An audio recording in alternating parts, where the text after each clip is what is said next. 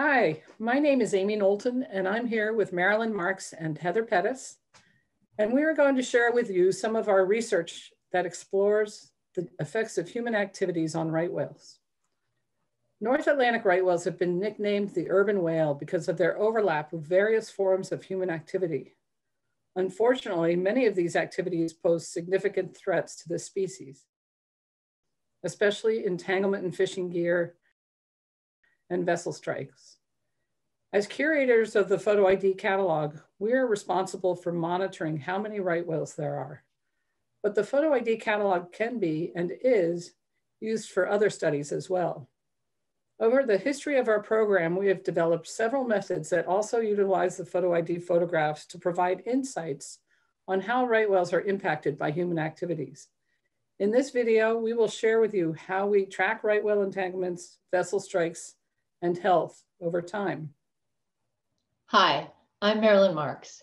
As Amy mentioned, we know that entanglements in fishing gear and vessel strikes are two of the most significant threats facing right whales.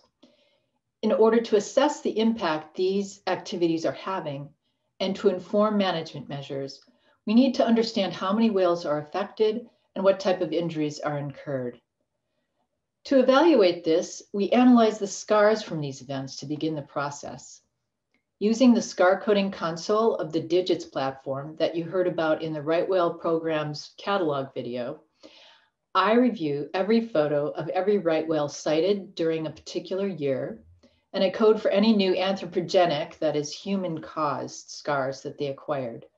Those are from vessel strikes or entanglement. Wounds from vessels are often from the propeller, and wrapping scars are an indicator of entanglement. I enter what kind of scar, where it is located on the body, and whether the scar is new or old. If it's a new scar, I look back to see when it was seen without the scar to determine the scar acquisition timeframe. For both vessel strikes and entanglements, we also categorize each new scar for severity. But for entanglement scars, we do further calculations to determine the percentage of right whales with new entanglement scarring per year, and also over a whale's lifetime. When we first started the scar analysis in 1996, 71% of the population had entanglement scars. But now, after the most recent year of scar coding, sightings through 2018, it's up to 87%. More than half the whales with entanglement injuries have been entangled more than once, and some as many as 8 times. We have also determined that entanglement injuries are much more severe in recent decades than they were in the 1980s and 90s. Through our work of evaluating scars, we have documented over 1,600 entanglement events involving right whales over the past 39 years. So analyzing scarring is not the only way for us to determine how right whales are faring. Heather will explain another powerful tool we use. Hi, I'm Heather Pettis, and much of my research is focused on assessing and monitoring the visual health of North Atlantic right whales. Evaluating the health of any animal can be quite difficult, but trying to do so for a large, free-ranging whale presents even more challenges. In the early 2000s, we took advantage of some external cues that are visible in whales that we know to be in compromised health, including whales with chronic entanglements, and developed the visual health assessment method. This method is non-invasive. It relies on photographs that are routinely taken for photo identification purposes and uses changes in external features as proxies for what is happening physiologically inside of the whale. The way the method works is relatively simple. While examining photographs of an individual whale, we look closely at 4 parameters. The first is skin condition, which evaluates the coloration of a whale's skin, which should be nice and black. The second is body condition. This evaluates the general shape of the back, which should include a rounded body and flat back. The third is whether we see marks forward of the blowholes, and these are called rake marks. And then the fourth is whether or not there is an accumulation of cyanids or whale lice in the blowholes. We score each of these parameters to be in good or poor condition, and then we enter this information into a health assessment database. We look at every photograph of every whale taken each year and then assess how health changes over time for individuals and for the entire species. As an example of how changes in health can be visualized, here we have two photographs of the same whale taken in different years. In the image on the left, the whale is in good visual health. The skin is black, the back is flat, and there is no evidence of rake marks or cyamids in the blowholes. The image on the right tells a very different health story.